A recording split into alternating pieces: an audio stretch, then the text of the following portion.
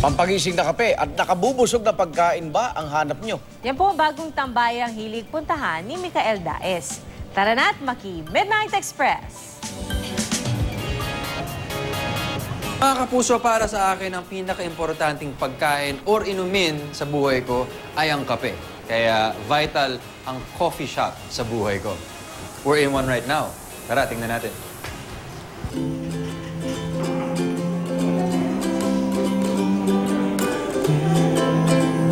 Basically, we're a specialty coffee shop na nagdadagdag kami ng mga quality restaurant food. So more of coffee and food talaga. So we try infusing quality ingredients from our coffee at the same time as your food. And then we try to merge it from some of the items that we serve here. Welcome to my second home, crema and cream.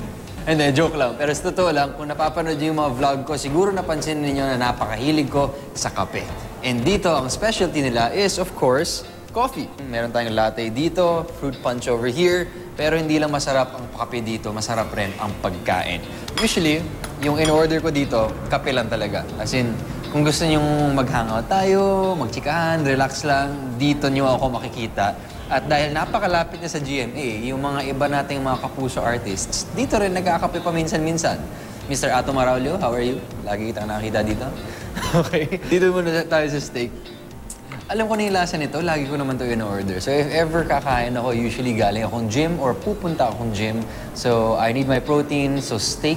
Tapos nag-extra order ako ng rice and then fried egg. Pinoy na Pinoy lang. Meron akong steak silog. Subukan nyo. Trivia, kapusong-kapuso talaga yung cafe na to dahil yung steak nila provided by Madam Solen Yusaf Bolzico. Let's try out this one. So ito, never ko pa nasusubukan to. So supposedly, yung marinate nila dito may kasamang coffee grounds. Sausaw natin sa pumpkin puree. One quick comment about the rib. Nagustuhan ko siya dahil hindi overpowering yung marinate niya.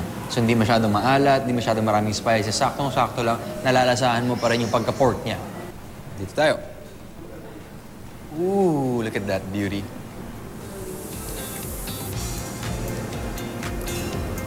This is the earth salad. Very interesting. Napakalaki ng serving nila. Sa mga mahilig mag-salad dyan, I think you will enjoy this.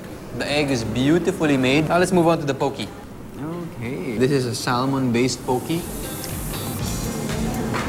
Para sa akin, halos lahat ng pagkain dito natikman ko na. And I can attest na masarap eh. Kaya naman ako lagi nandito dahil nag-i-enjoy ako. Pero hindi lang kasi dahil sa pagkain at sa kape. Sa totoo lang, one of the best things about this place is the ambiance. Maaliwalas siya during the day, at night, maganda naman yung view.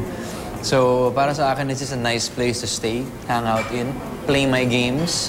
Kami ni Madam Bones or si Megan Yang, kasama ko dito lagi. Mahilig din ba kayong tumambay sa coffee shop pero sawa na sa mga pastries as partner ng inyong kape at naghahanap pa kayo ng good food as an alternative? Pues eto na ang bagong tambayan na recommended ko para sa inyo. Matatagpuan ang crema and cream sa 116B Timog Avenue, Diliman, Quezon City. If you want good food, good coffee, and hey, good company, dito lang kayo sa crema and cream. Ako po si Mikael Daez.